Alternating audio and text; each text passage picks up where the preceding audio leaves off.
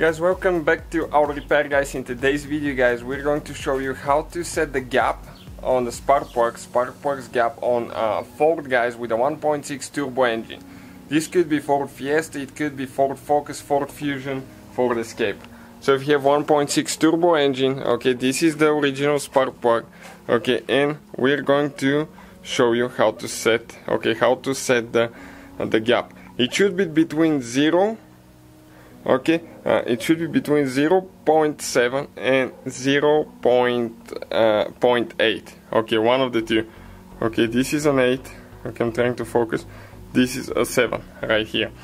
So what we'll do, we'll set it at 0.7, and we do that, okay, because if it gets wore out a little bit, it will be close to 0.8, okay, and you need to select the correct shim.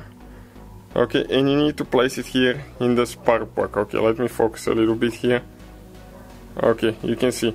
Now we have a little bit of play, which means that we'll have to, okay, gently tap it, okay, on top, and measure again until the thing fits really close. Okay, right now there is absolutely no play. You can see it's pretty correct. So that's what the gap is, 0.07, 0.08 guys, if you have that 1.6 engine. Quick short video guys, hopefully it was helpful.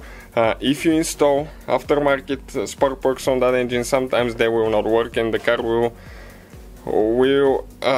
sound terrible, it will be misfiring. So always use good quality plugs, okay, and I would recommend going with the Ford plugs, because I know that they work good. So thank you for watching, see you guys next time.